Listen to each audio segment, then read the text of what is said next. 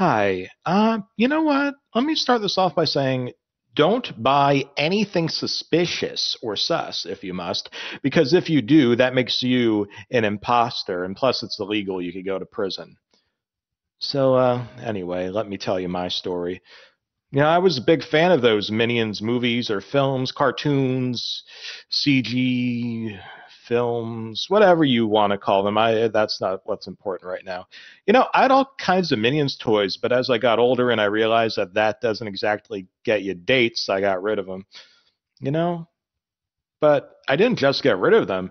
I threw them in the rubbish due to, well, I must say, an incident. Now, trust me, you do not want to use any internet shopping platform after this to buy any sort of Minions or Despicable Me related items. Trust me. So I was searching for new films, and I'd recently heard about that Minions movie that sold like $1 zillion. Oh, yeah. Well, I went to an online internet shopping platform, but my mother said, no, I may not go there. My mother liked to call them scam bags in a way to censor the word scumbags near me. She was a independent fundamentalist Baptist, would only read the King James Version of the Bible. She believed it was very useful since my mother did believe them to be full of scammers. Well, I didn't listen to my mother. I mean, how many kids do? I was a kid, cheeky idiot that I was, decided to go on my mother's bank account. I feel guilty just saying that. I saw everything she did on there. She wrote down her password in the notepad of her PC, which obviously is something you don't do. I mean, hello, that's freaking cybersecurity number one. Let me go a bit further. Here's a summary. I buy her a copy of the so-called Minions film. I get it in the mail within the next few hours, even because I did the immediate shipping thing. Now, the movie was located in England, so it only took a few hours since it was from Norwich to London.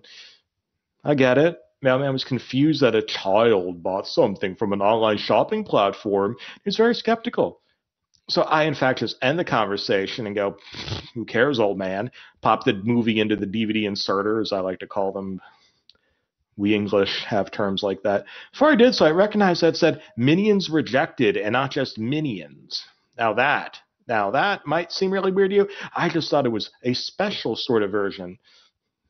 Thing was, I was a kid, I was a bit naive, and I didn't even know what the word rejected meant, because I've always been socially accepted in life. You know, but then I noticed that something was not quite right about it. I mean, it was no different than the trailer, but then something caught my eye. It didn't really start up. For a few seconds, all I saw was a black, empty, ominous cloud. I knew it was different. As the video started, the usually yellow minions were actually a bit red. They looked like they'd been beaten. Had Gru beaten them up? Don't blame me. I don't know. One was fully skinned and had a smile on their face and looked like there was a nailed bat on the floor. There were chains on the roof. This was not appropriate. Of course, there was no room. I could only save it in black and white. The red minion had bitten the other minion as seen, and also been beaten by the nailed bat. Could this have possibly been a Final Fantasy VII reference? Terrible thing is it was only the opening, and God knows what. Something far more sinister and terrifying could carry the shadow. They seemed to have found a piece of minion flesh lying on the floor. Banana, one said. I believe they had mistaken the minion meat as bananas because they looked starving and very poorly carried. I was shocked, and not just shocked, but disheveled. I didn't find this normal. How could this be by illumination? Of course, it couldn't be. That same funny, kid-friendly company, could it? I found this very abnormal. At that point, I already felt like I just couldn't watch this film anymore. But then it got worse. We see the insides of what looks like a realistic factory blowing big black smoke out of stacks into the surrounding environment. So that's what the black cloud was all about. I couldn't help but feel as if I could smell smoke coming out of my DVD inserter, but it must have been a delusion, right? As the film went on, I started to black out, except for one thing that I will never forget.